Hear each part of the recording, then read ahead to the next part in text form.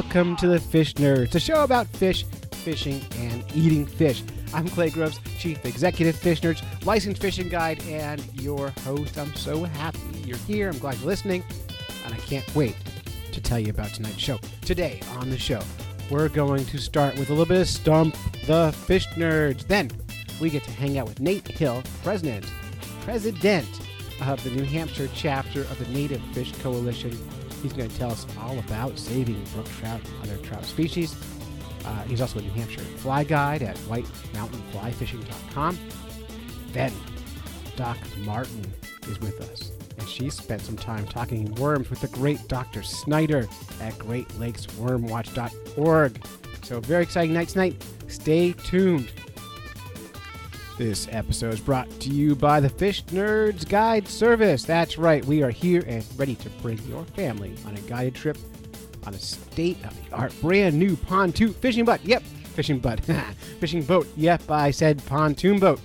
This is a comfortable but serious fishing machine. We control for lake trout and salmon, cast for bass, or cruise into a cove and put the herd of some perch and panfish. Head to fishnerds.com for rates or call me at 603-9864-335 for booking.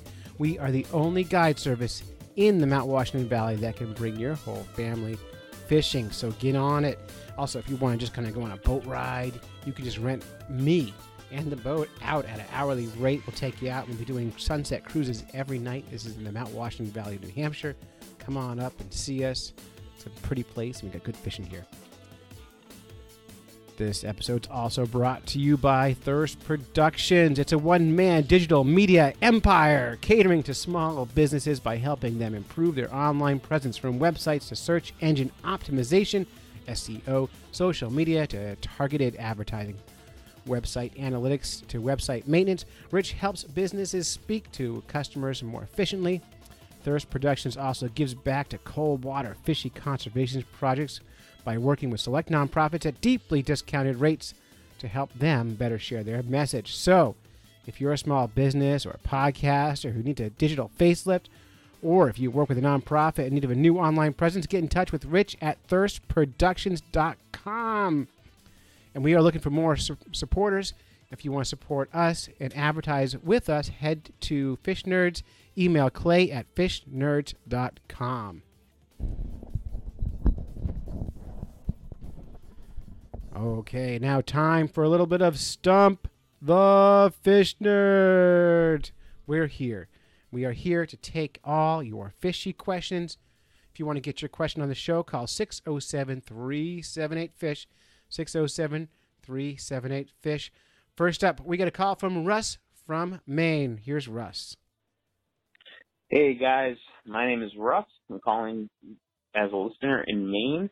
I'm loving the podcast. Usually I try to get to listen, to every single one of them, even if it's ones that I don't usually, fish that I don't usually fish for, or if it's things I don't usually do. I still love listening to you guys because I do learn a lot. I've been subscribed for about 4 or 5 months now. I love the segments where you take calls and Facebook questions from different listeners. So here's my question. I'm actually interested in possibly guiding or stepping into the fishing business. So what advice would you give someone who's been fishing for their whole life? I do know quite a bit about fishing. I bring a lot of my buddies. I've actually got a few of my friends started fishing. And we have been stepping into tournaments and doing stuff like that. So I'm looking to actually guide and or start an online tackle business. That's something me and my friend are looking forward to doing here in the future. So yeah, I'd love it if you guys would answer my question. That would be excellent. And I look forward to talking with you guys soon. Keep up the good work. Okay, so Russ wants to know some advice about becoming a fishing guide or open an online tackle business. First of all, the online tackle business, good luck. Have fun with that one. You got to compete with people like Amazon and Fish USA and all kinds of other big companies. So if you're going to do it, be very, very niche and targeted. Of course, advertise with Fish Nerds, but good luck on that one. Last fall, we made a series about how to become a licensed fishing guide. You can head to fishnerds.com to this show notes for this show, and I'll have the links to those stories. Russ, I advise you to take some time and listen to those episodes. That will get you a long way towards becoming a guide. But, so, Russ, you love to fish, and you love taking your friends fishing. But that's not, that's really great, but that's not all there is when it comes to becoming a fishing guide. There's a lot more to it. Maine is known to have one of the hardest guide tests in the country. I know a lot of people who go to Maine just to take that test to prove that they have the right stuff. So my advice to you, if you want to become a guide, go to guide school. You need to be an expert outdoors person. You need to learn map and compass, CPR, first aid, of course, all the laws in your state. And the hardest part, one of the hardest things is lost person scenario. How do you save someone lost in the woods? I highly recommend you talk to other guides, people like Richie Vaughn from Twin Maple Outdoors or Captain Sean Tibbetts from MaineTunaFishing.com. Both those guys are really good guides. They're going to be way too honest with you, but they will help you if you have questions. And they have been guiding a long time, so a lot of good advice for them. You also, I highly recommend, call one of them, go on a guided trip, but when you're fishing with them, don't think about the fishing. Watch what they're doing. Is what they're doing about fish, or is it something else? I'll give you a hint. It's something else. It's customer service. When you are bringing people fishing, you are a customer service person. You're all about making them comfortable and happy and all the things that a good service job can be. It's not that different from being a waiter, only there's fish. So all that said, guiding is tons of fun, way harder than you think, and way more expensive than you think. If you have more questions, I'd be happy to talk with you more. In fact, if you want to come on the show, I'd love to talk to you, either in person, you're just in Maine, or over the phone, and interview you, or you can interview me for the show about how to become a guide, and maybe we could put something fun together. If you want to come on my boat, and we'll do it on the boat. It'll be totally fun. Anyway, hope that helps you, Russ. At least get you started. But do it. It's fun, and make sure you can afford it. All right, next up, we get a phone call from Steve from North Country Angler, northcountryangler.com. Yes, this is Steve at the North Country Angler, and a Stump the Fish Nerds question. Now that there is a reproducing population of brown trout in the Saco River, how can you tell the difference between a brown trout that was born in the river and one that was added to the river by Fish and Game? Thanks a lot. Bye-bye. Okay, if you didn't hear what he said, he wants to know, how do you tell a brown trout how do you tell a brown trout? How do you tell if a brown trout is a native trout, or not native, a wild trout, or a hatchery fish? And I'm going to tell you something. I'm not going to answer that question. And the reason I'm not going to answer it is because next up on the show, I've got Nate Hill, New Hampshire president of the Native Fish Coalition, nativefishcoalition.org, and New Hampshire Fly Fishing Guide, whitemountainflyfishing.com. If you listen closely to the interview, you will hear that he answers Steve's question. And if you want to find Steve, you can find him at northcountryangler.com. And I know it's cheating, but I'm going to let Nate take it from here. I'm the New Hampshire president of Native Fish Coalition. He's the president of everything. 3 chapters, New Hampshire, Vermont, and Maine, and there's a national board with national members, and then we have state councils. So Native Fish Coalition is an apolitical, all-volunteer, grassroots, donor-funded nonprofit organization, and we're dedicated to the conservation and preservation of native fish. Our mission statement is to protect, preserve, and restore native fish populations through stewardship of the fish and their habitats. And you've been, since I've known you a few years, you've always been a big, really protective of native fishes. That's one thing I've always known about you, is you're like hardcore defender of the trout. If you're like a trout superhero sometimes. Well, I've been fishing up here since I was a little kid, and to be honest, when I was young, I was always out.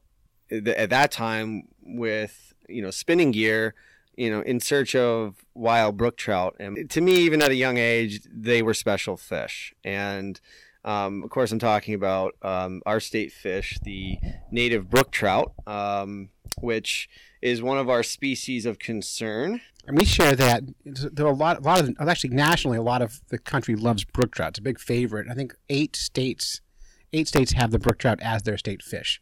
Which I'm from New Jersey, and I had no idea until I came to New Hampshire that New Jersey also has that as a state fish. So and a lot of people don't even know there are like fishing or trout in New Jersey, but New Jersey actually has 30 designated wild trout streams, which is what we're talking about today. In New Hampshire, we have just 16 formally designated wild trout waters, 13 are streams, and 3 are ponds. Can you, before we get too deep, sure, define, so we talk native, we talk wild. Can you differentiate between the two, native, or 3? We'll talk native, wild, and stockies. Right. What's the variance? Very good question. Thank you. In New Hampshire, we have 2 native trout or salmonoid species. We have many other warm water native species like fall fish, sculpin, things of that nature. Our 2 trout that are native in New Hampshire are brook trout and lake trout. And brook trout are our only what I call riverine species that's native. And with lake trout, they're actually only native to specific waters. We were talking earlier about Silver Lake, which is one of those waters where lake trout are actually not just present, but they're native. There are other water bodies. They're barely present. They are so hard to catch. Well, what we know is that these apex predators, they never seem highly present. Not when you need them to be. Yeah. But so in New Hampshire, the wild trout management program that's in place, while it doesn't specifically state, native trout, in all cases, native brook trout are present. There are also, in some cases, in our waters and everywhere, what are wild trout that are non-native. So brook trout being native, they were here, came here from eggs, slid down from Labrador on glaciers, and they've been here ever since. Non-native trout like browns and rainbows emanate from previously stocked trout that then reproduced. And for a trout to be truly wild, the eggs have to have been hatched in the river that fish is now present. A lot of people will call holdover fish, which is a stocked fish that's lived in the ecosystem for a full calendar year. They'll say that's a wild trout. Well, it's technically not. It's a holdover, and because it wasn't born in that water. So that's kind of the difference between, stocked would be just thrown in the river maybe a month or a week or a day ago. Holdover made it through a calendar year. Wild, eggs born in the river. Trout not indigenous to the area. And wild and native would be a trout who's been here since before humans had any messing around with the ecosystem. Right, for eons. And I was told once by a biologist, and you can correct me if you've heard differently, sure, that the reason we say wild trout more in New Hampshire than native is because so many stocked fish over the years have reproduced, and they've reproduced with the natives. It's very, very difficult or impossible to good, really differentiate the two. So wild fish is really the term that's more commonly used. Yeah, and I call them native brook trout only because it's the native species, and since you probably interviewed that biologist, the studies that New Hampshire Fish and Game has done on wild brook trout populations have indicated that the genetics of those fish, they've done genetic studies, that the genetics of those fish are more closely in tune to native genetics than hatchery, and they found very little hatchery genetics in most of our wild brook trout populations, which to me makes sense because a lot of the stocked fish that they study don't survive until spawning time. I mean, when we've done studies on some of our small streams in the fall that are stocked, we're finding like 1 out of a couple hundred fish is actually a stocked fish. So when you do the math, I mean, it's not surprising that the wild trout are the ones that keep reproducing. I think it's good news. Yep. I think it's great. I love getting. I still love. I get excited about catching a wild or native brook trout. Little 6-inch trout sometimes is more exciting for me, than a great big stocked fish, because it's like that fish made it. That they're surviving. Yeah, and when you catch a 12-inch one, it's like finding the Holy Grail. I don't know what that's like. Well, you got to search for them, but they are around, and we like to see more healthy brook trout populations, and kind of that's what this is all about. Yeah. So what are we doing about it? So right now, as I mentioned, we do have a wild trout program in New Hampshire, waters managed for wild trout. There are 13 streams, 3 ponds currently designated, and what we'd like to do is to get these waters better signage. So really, it's an awareness campaign. These already exist, exactly, and we want people to know they exist when they walk up to that pond. Yeah, we want to make sure people realize that this is a special place, and that it has regulations that are implemented to maintain a wild, self-sustaining water body. These populations or these waters aren't stocked, they're not supplemented, and they are all catch and release. But they're not just fly fishing only. They are, correct. They're not fly fishing artificial only. Lures, I really right? like the regulations that the state's using, because they don't restrict method. They only restrict the harmful use of bait or treble hooks or barbed hooks.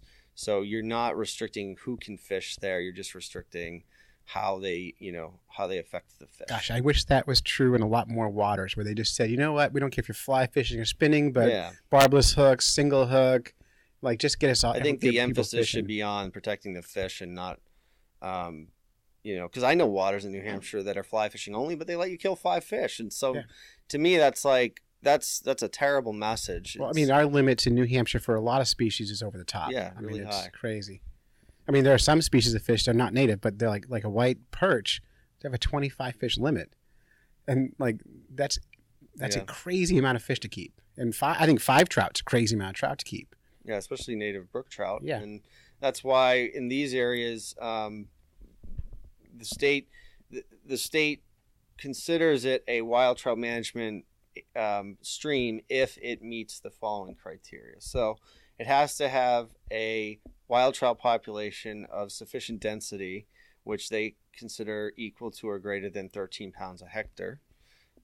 It needs to be able to provide an angling opportunity without having to sustain or supplement a population with hatchery reared trout.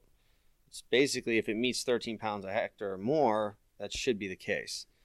And a hectare is a pretty big space. Yeah. To have 13 pounds of fish. I mean, it's not a hard threshold to meet. No, it's not. And some of our streams that we've studied in the area have much more than that. Of course they do. 44 pounds a hectare was one stream that we were looking at. So and so you're looking at enough fish to support it, plus are those fish reproducing? Those are 2 big ones, right? Yeah.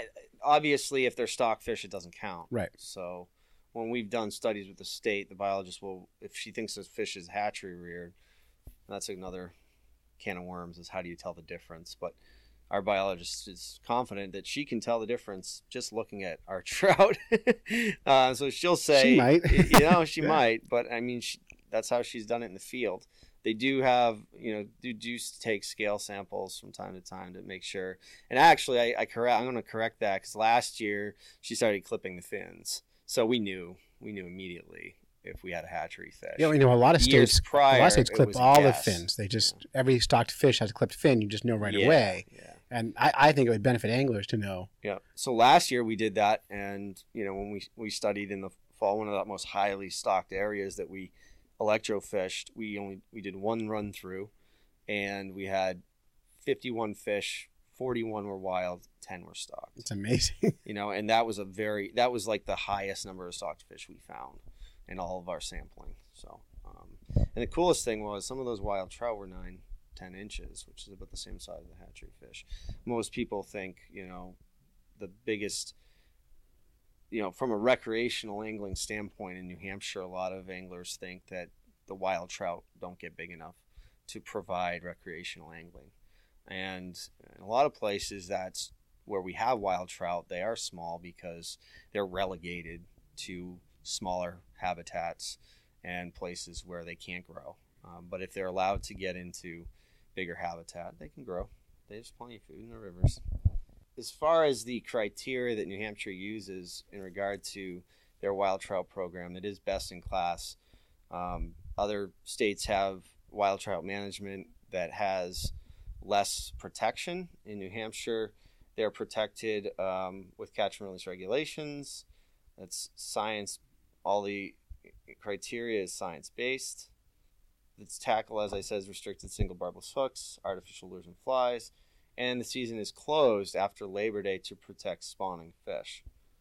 So it's that shorter season because It a lot of the trout ponds in New Hampshire go till October. Yeah. And then the rivers are open till I forget when as well, like somewhere near October as well. And some people said to me, like, you're a fishing guy. Doesn't that bother you that you're not going to be able to fish on these waters? And, my answer to that is I'd rather the fish be there in the spring when I go back so that, I have something, that I know is there. Mm-hmm.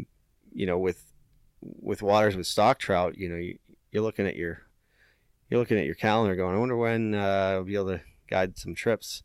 There are waters with that are managed other ways that you can still fish after Labor Day. There's plenty of places to fish. Yeah. There's no shortage of places to fish. So our goal, like as we said before, is to inform anglers as to the self-sustaining status of these waters and the rules governing them using informational signs. Now, some of these water bodies already do have signs. In fact, they all should. Mm-hmm. According to the state, anything that has special regs in the state should have signs. But as we know, a lot of these signs get torn down, they fall apart. They're made out of usually like a thin plastic. So our signs are going to be on 12 by 18 inch portrait. They're going to be on 0.07 aluminum. They're going to have UV ink. And our plan is to get 60 of them to start. So we'll have 50 for approximately 3 per water. So no matter where people are coming from, they see this nice, big, beautiful sign saying, hey, take care of these fish. They're special. And exactly. And we'll have 5 that we'll keep in reserve for New Hampshire Fish and Game maintenance and 5 in reserve for our own maintenance use. And is Fish and Game supportive of this project? So that's our next step. Our rollout plan, which we're currently in, is to secure co-sponsors. So if Fish Nerds wants to co-sponsor this event, you can do so. Sign up on our website. You can write us a letter of support, which we'd much appreciate. And right now we have 6 letters of support from different conservation organizations. I think Tin Mountain, New Hampshire Rivers, the Nature Conservancy, North Country Angler, Lopsic Lodge, Mountain High Fly, and there was one more, NCRS, which is an environmental organization. We'll have to see if we can get the New Hampshire chapter of the native, the NANFA, the Native North American Native Fishers Association to send a letter because they've got some clout and absolutely. I'll reach out to those guys for that would be huge. Yeah, and they listen, so they could just do this. Yeah, so we want co-sponsors to show that we have a lot of support, and then we're going to go to the state and see if they want to help us co-sponsor this, so we can get their emblem on the sign. And then our next objective would be to get landowner permission in certain areas where need be to put up signs, and then print signs so we know we can put them up. Yeah, so it's a pretty basic ask. You're asking for support in writing. Hey, here's a letter saying this is valuable. Yeah, a little bit of money to pay for the signage, and then people to volunteer to help hang them all up. Yeah, and actually the best part is, we already have enough donations to pay for these signs. So any donations would be to for maintenance, to print more signs in the future, for to keep it going. And our biggest thing is, our biggest message we want to get across is we're not. All we want to do here is just promote the good that's already being done. So right, those are already protected. Yeah, show that these streams, we have them here. Let's keep it the way it is so that they can be there. Those wild native trout will be there for our grandkids. Well, that's cool. And there's a lot of really cool stuff happening within this, and the website is nativefishcoalition.org. And we'll have links up at fishnerds.com with all of this stuff. And Nate Hill from Hill Country Guide, thank you for for coming on the show. What's your contact for the guide service? My website is www.whitemountainflyfishing.com. The guide service Hill Country Guides. And we'll put links up, of course, at fishners.com. And you do float trips, right? You do it in yes, is that an inflatable? We have rafts. Yep. Some of our guides, I was out with one of our guides yesterday who just got a inflatable drift boat. Oh. And it was actually pretty sweet. I fished on inflatable drift boats up in the Kennebec River in Maine. Yeah. And they're so fun. They're nice. It was nice because we could still get it in the water, and that's always our challenge around here. We have hard to access rivers. So the nice thing is when you get out there, you're not going to see too many people. And a lot of times my clients will look at me with concern and say, "Where's everybody else?" And I'm like, why don't you just keep fishing and have a good time and not worry about that? Don't worry, I'm here. And the reason they hire you is that way they don't have to worry about the things. You can worry about the things, and they can fish, and that's totally cool. And so again, I'll put links up at fishners.com, and I'm going to ask your opinion on one more thing. Yes. This is not a fishing, well, it's a fishing thing. So, hey, you as a kid fished with worms, right? I did, yeah. Yeah, and as an adult, you never touch worms. Correct. Tell me why. Well, the biggest reason I don't fish with worms, I don't even fish with spinning gear, and it's not because I think fly fishing is better or whatever. Total snob. Maybe I'm a snob, but I still fish with spinning gear. I used to carry around, even when I was in college, I'd carry a spinning rod and a fly rod, and I'd try to use the fly rod until I got frustrated or didn't catch fish, and then I would switch to the spinning rod. But I've just naturally and through no particular brainwashing other than my own experience, got more and more into fly fishing. The challenge and the ability to do a variety of techniques to catch fish in all different conditions, it became kind of the challenge. Like, all right, I can catch fish on dry flies in June, but can I catch a brown trout in Saco in April when they only want to eat for like 10 minutes a day? So to find that 10 minutes. So to me, the challenge is always trying to do it on a fly rod. If I did spin fish, I'd probably do it with barbless lures, just because it's less there's less impact on the fish. When I fished with worms as a kid, and one of the reasons, the first thing I stopped doing in my progression as an angler was fishing with worms, because I saw how many fish I was killing. I couldn't successfully release my fish when I caught them on a worm. So I kind of was like, if I want to catch fish here again, maybe I should at least use a rooster tail. Sure. And cut cut it down to one hook instead of the treble hook. And, so I evolved just through my own fishing and seeing the impact I was having. Yeah. I do a lot of fishing with kids. Yeah. And I don't use bobbers. Yep. Because I think if you're fishing with a bobber and live bait dangling there, it's guaranteed when you catch a fish, they're going to swallow the hook, get gill hooked, and they're going to kill them. So we at least don't use the bobbers. We try to keep the fish alive, and we take the barbs off of our hooks. And we are using bait, cool. But it's we're not killing that many. We do kill some, but not. I'm not going to deny that, but not as many as one would if they had bobbers and a big old treble hook or a giant piece of bait on there. And I think the most important thing with all fishermen is just to be thoughtful about the resource and to try to understand how many fish of whatever species you're targeting exist, and what conservative measures you can take to ensure that fishery is going to keep going. Plus, who wants blood all over the boat? Yeah, that's just gross. I used to go out and keep trout, and then I realized that my fishing spots didn't work as well. You ate all the I'm not catching anything here anymore. But I'll go out and keep a couple of white perch or yellow perch where I know there's a good population of those fish. And they taste I'm not better. going to keep 25. No, but they taste better than trout. Yeah, so, they do. Yeah, they do. Trout are not a great. I know that they're non-native, and they're not. It's not going to be a negative impact on the fishery to keep a warm water invasive species. Well, thank you for your input. Now, so next on the show, we've got a PhD biologist who's an expert on worms coming on. So the rest of the show is going to be all worm science.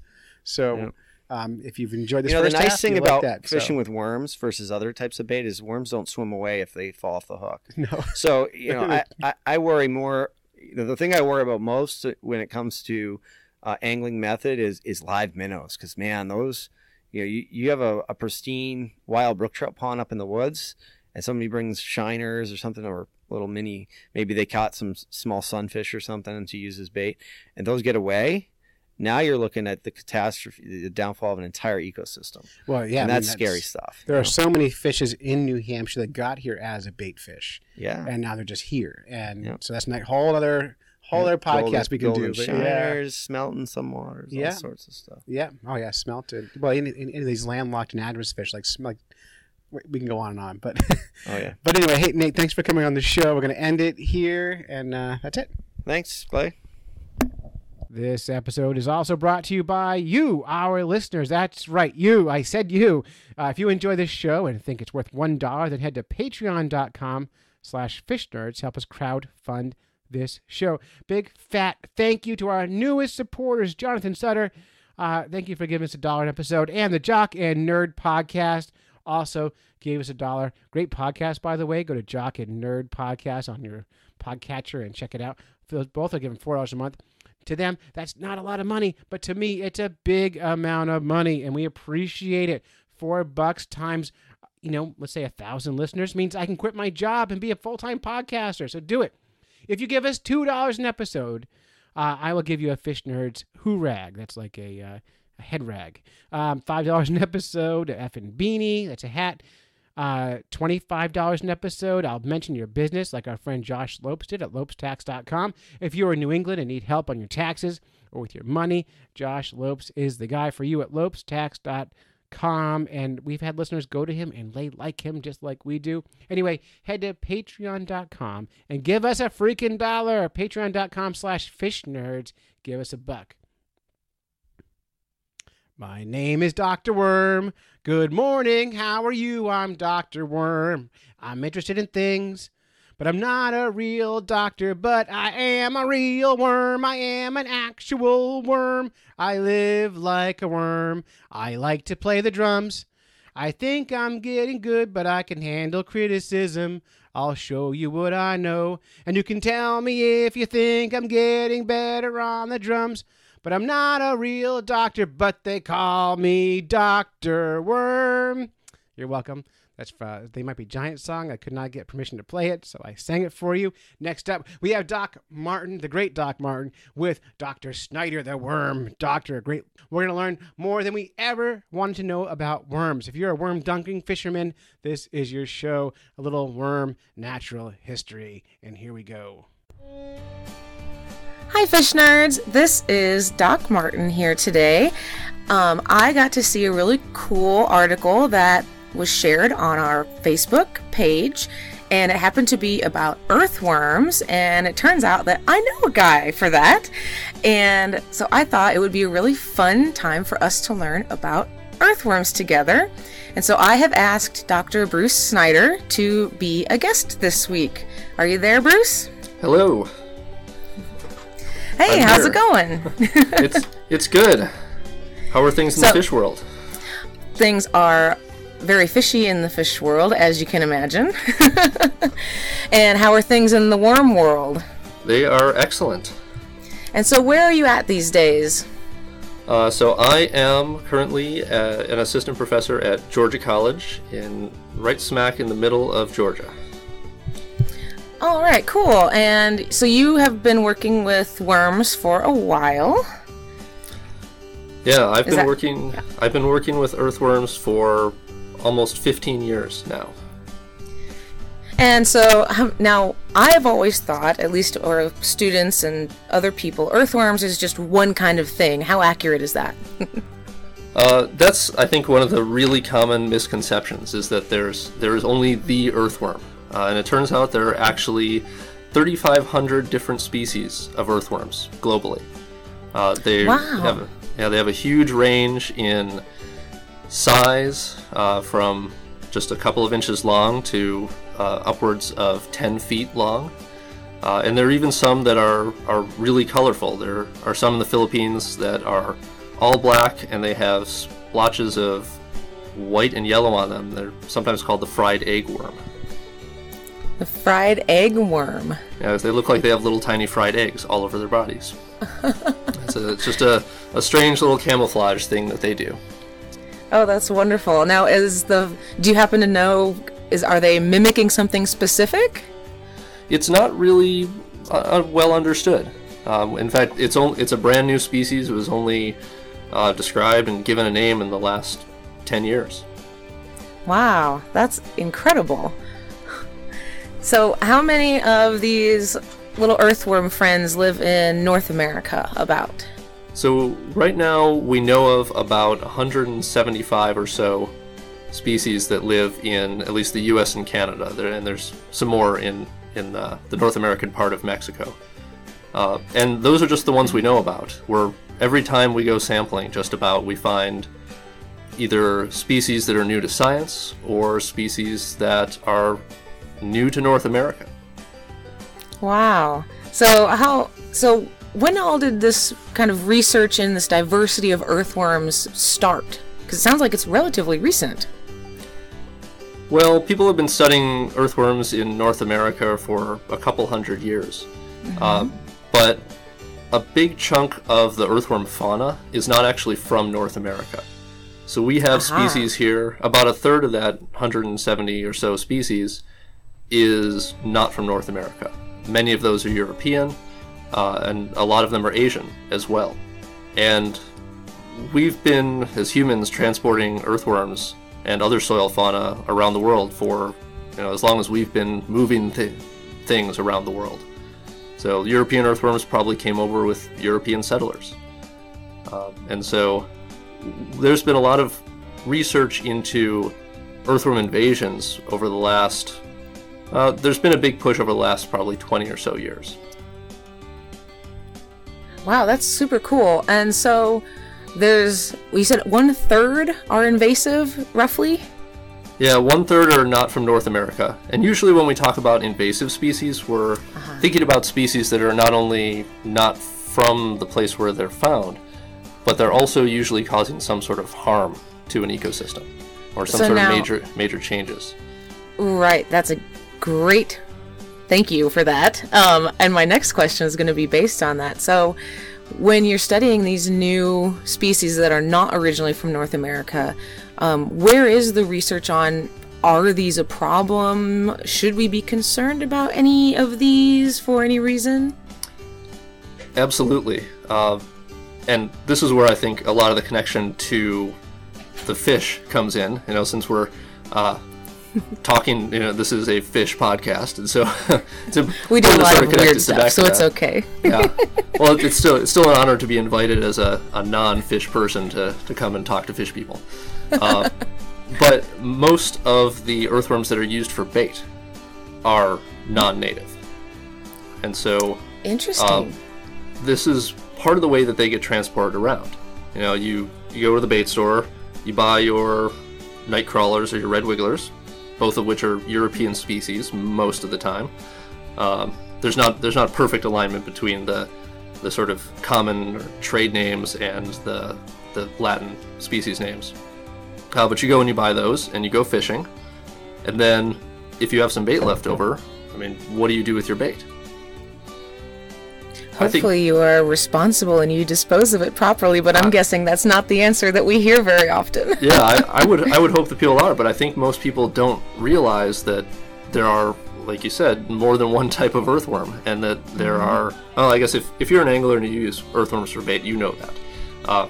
But, there are just these few different kinds. Well, when you take that bait and you dump it on land, then oftentimes those earthworms survive. And then now you've introduced a new species to an ecosystem, and it's going to function a little differently than some of the other earthworms. And so it can potentially change the way that whole ecosystem functions.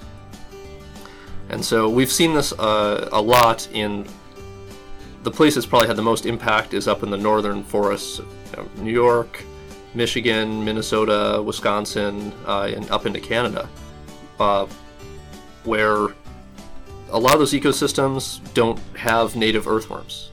They were glaciated, So glaciers came through 15 to 20,000 years ago and basically erased all of the soil fauna.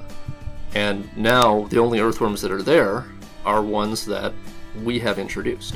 And when those European earthworms get into those systems, they destroy the forest floor. They'll eat up all of that leaf litter, and it can cause major changes to those ecosystems. Wow, I had no idea. Yeah. And we do have native earthworms in lots of other parts of North America.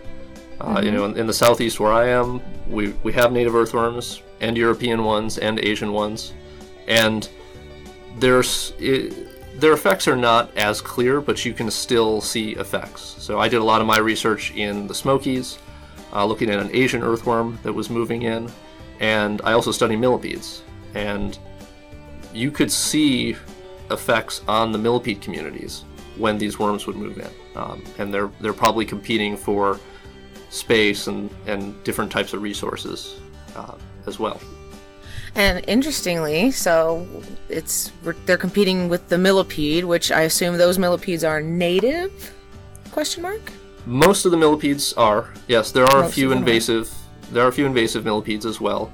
Likewise, some European and some Asian ones. A lot of the soil fauna that I think most people are familiar with are probably non-native, especially if you've grown up in an urban area. So I used to, as a kid, I played with roly-polies. People have lots of different names for them: wood lice, hill bugs. Isopods is the group, the Latin name for the group that they're in, and most of those isopods are European. So interesting. Yeah, it's something that you don't really think about too much until you start to study them. But every group of soil fauna has a couple of non-native species. But with the earthworms, we have seen probably the biggest impacts in our ecosystems.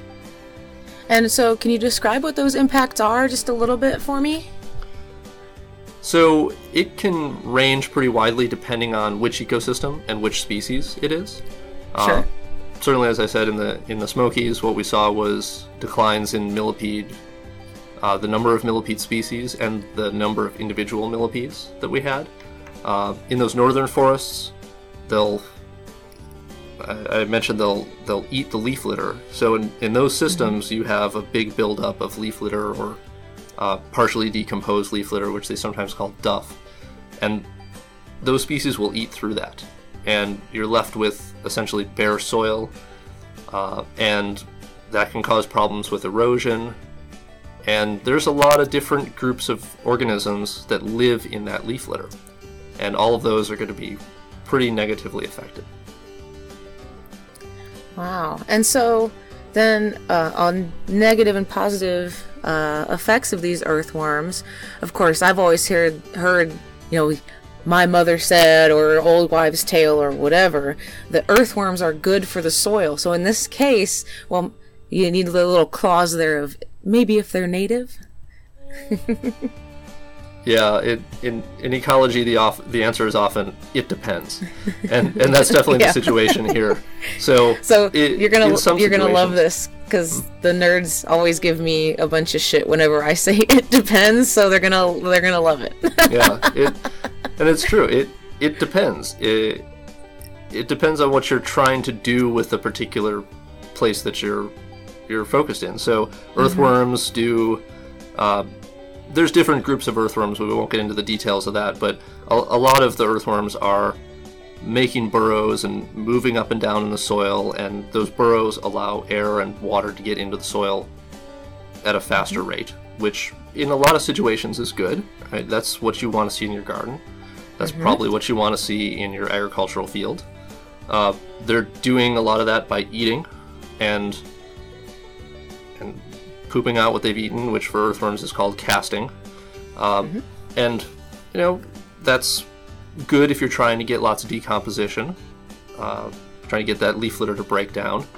If you have a golf course, you don't want earthworms that are casting on the surface, right? Because you want a nice flat green, and to be able to have golf balls roll across that, and having little lumps of earthworm poo is not really ideal in that situation.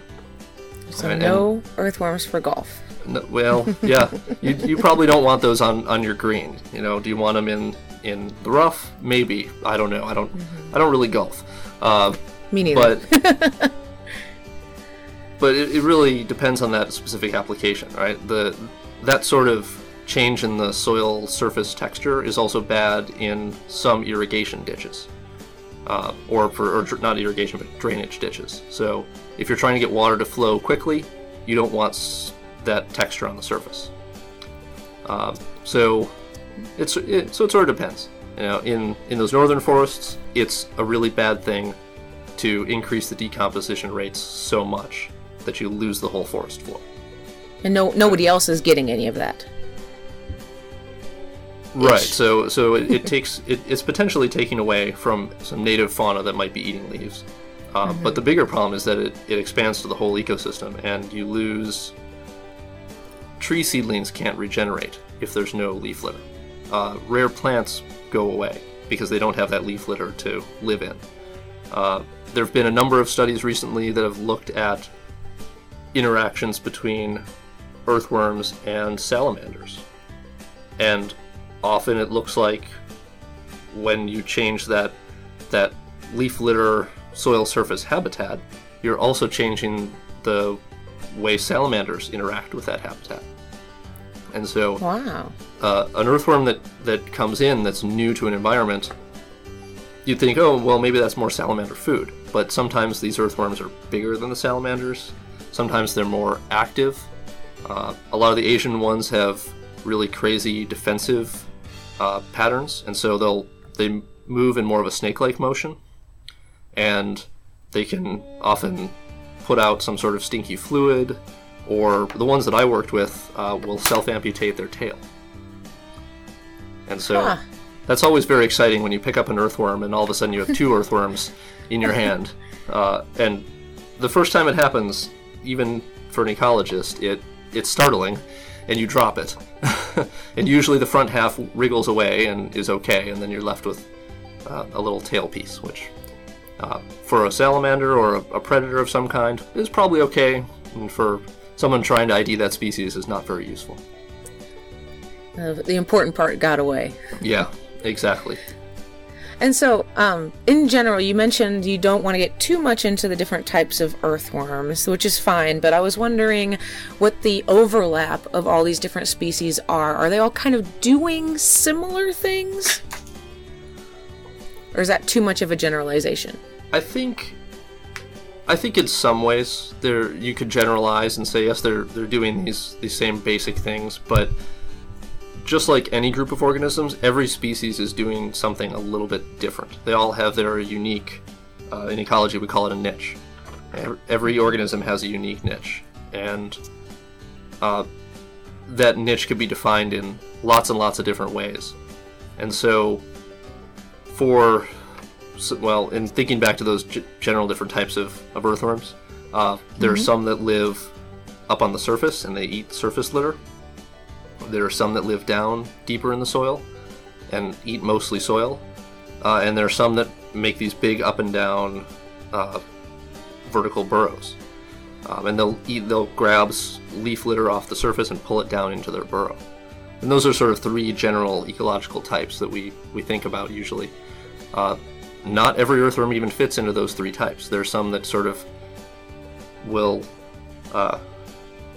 they won't live just in leaf litter. They'll sort of go up and down between the leaf litter and the soil and sort of stitch back and forth between those two layers.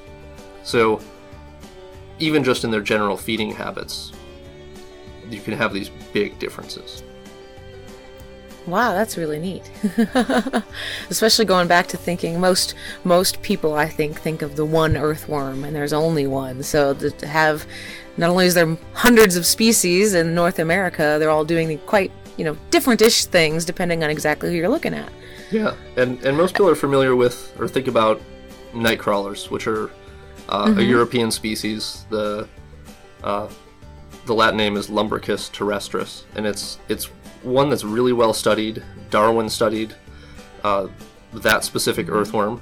It's the one that's used Darwin for earthworm was dissections. the one that Yeah, Darwin, when he studied that one, he's the one that actually looked at how long it took them, what was it, out his backyard until they covered up some of the layers out there, and he monitored it for a very long time. Is that right? Yeah, so he actually set out stones in this yard at Down House where he lived for a long time, and he monitored those stones, and eventually they sank into the soil, basically because the action of the earthworms in turning over the soil was letting those stones settle down in there. And so he actually monitored over time how those stones could get buried. So earthworms have the potential of making major shifts in the way soils function. And of course, those sorts of shifts can change how neighboring aquatic systems function as well. I had a quick question for you, since we're talking about the recognizing earthworms and stuff. I know you do a lot of kind of outreach and help citizen scientists and things like that. And what can just the average person do? So maybe the fisher people listening to this, maybe, if you were one of those bait dumpers, maybe we're not going to be anymore. That's a good one. What else? Yeah, so definitely I think the easiest thing is to be responsible with your bait. I used to recommend that if you have aquatic bait like minnows, that you dump it on land, and if you have terrestrial bait like worms, that you dump them in the water. I used to recommend that. I don't anymore, because a lot of the Asian earthworms are pretty good swimmers. They don't drown very easily, and the soil is very wet too, so they're used to being in liquid. It's just so if you dump them even in the middle of a lake, some of those earthworms have the potential to swim to shore and find a habitat they can be in. So not dumping bait at all would be my recommendation for that. It may be a little bit more work. You may have to put them in the freezer for an extended period of time, at least a couple of days, to make sure everyone's really truly dead. But that's my recommendation for that. Definitely talking about it and asking questions about, okay, what are these worms? Where are they from? Those, I think, are important to get people thinking about this issue. Very cool. Yeah. Do you have any links or anything that I could share with the fans? We could put them up on our website and go check out some of your stuff or some important research that you'd like the nerds to read about on our spare time? I'll have to think about that. So in my previous position, I had done a big citizen science project where we're trying to just get a better idea of what earthworm distributions are. And so I had done a big project called Earthworms Across Kansas, and I'll have to check and see if that website is still up and running, but it was pretty successful. We learned a lot about what species were there. We found a lot of species that we didn't know were in Kansas, and of the ones we did know, we found all of these new distribution records. There's a really good program out of Minnesota called Worm Watch, and I can send you the link to that, because they've done some distribution work, but they've also tried to convince people to not release their earthworms. That's been a big focus of that project. And I'm not sure what the current status of that one is either, but I think it's worth checking out.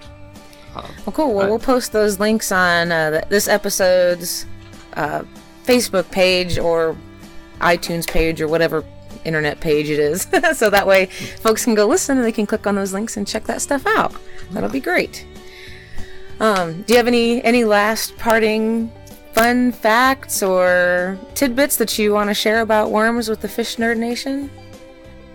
So I mentioned that almost all of the bait earthworms are non-native, right? Mainly European and Asian.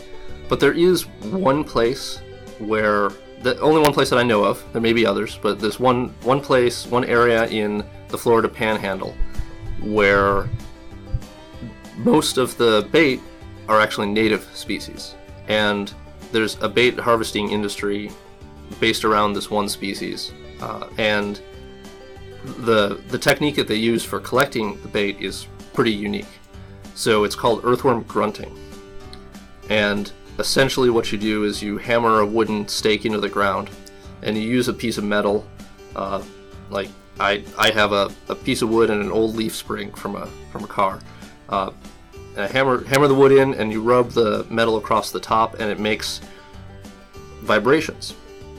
And the soil there is really, really sandy, and the vibration carries through that sandy soil.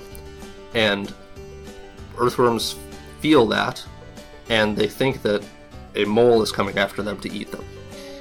And so when you live underground, the best thing to do to get away is to go up to the surface. And so this is wonderful. When you do this in a place where it's a fire regulated system, and they really like the recently burned stuff, and so you go to a place that's recently burned, and you find a good spot, and you start grunting, and within minutes there are hundreds of worms up on the surface, and these worms are huge. They're 12 to 14 inches long. Oh my gosh! And they're just I want to go do that. Everywhere. It's amazing. It's a ton of fun.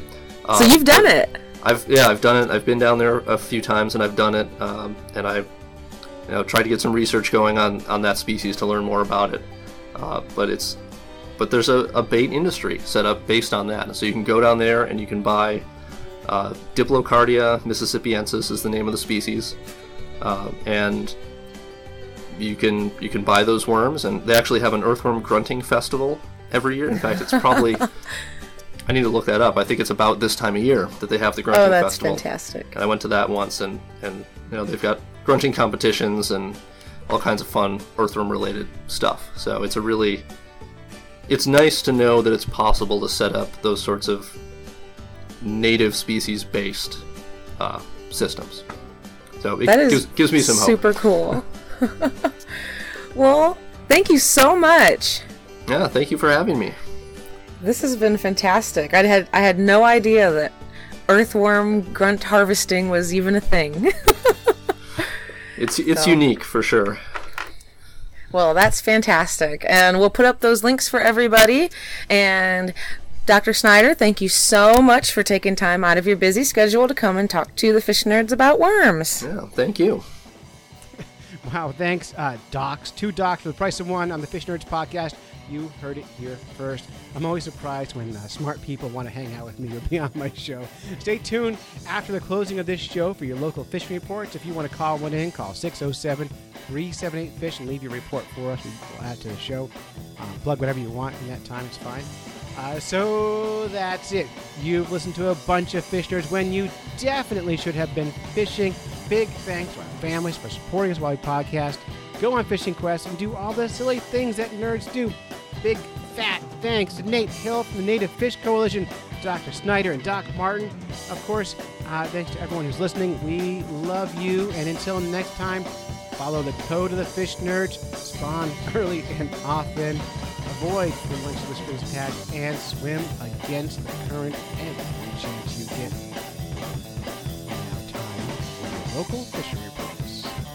Howdy, folks, howdy. This is the Fish Nerds correspondent Mike from the Average Joe Fishing Show down here in Easton, Pennsylvania. I just want to let everybody know we kicked off the season last weekend with trout opening day. We had a great day. Fish were biting, and we were using all kinds of bait. I did well with trout magnet crankbaits and Joe's Flies inline spinners. Old reliable fathead minnows were hot too. Going to be getting ready for more fishing. We haven't hit the lakes or the ponds yet, but we will be there soon.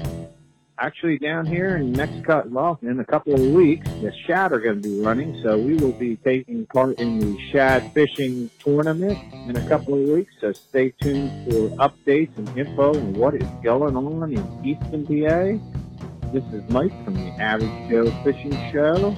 You don't have to be a pro to go. You can check out my site on Facebook, Average Joe Fishing Show, or my page, AverageJoeFishingShow.net.